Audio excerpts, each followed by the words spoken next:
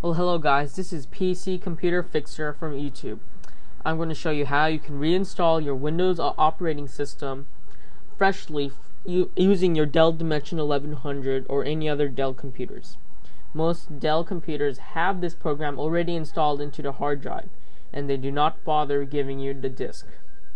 Most people don't know this, and that's why Microsoft wants to trick you by buying or even getting a whole new operating system such as Windows Vista. Alrighty, so the way you can get this is by going to the Start menu, My Computer,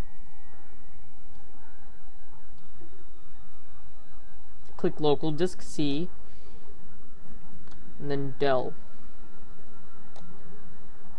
Alright, so you get a bunch of these files and stuff. The folder you want to click is called Utilities. Double click DSR, and then there's an icon that says boot_DSR with an exclamation point and a yellow triangle. You want to double click that and click yes. I'm not going to click yes because I'm not going to reinstall my operating system, so I'm going to click no. But if you want to reinstall your operating system and you're double sure you are going to, just click yes. By doing so, you will reinstall your Windows XP Home Edition or Professional from the start, and it'll remove all documents, all programs, and as if you bought a whole new different operating system.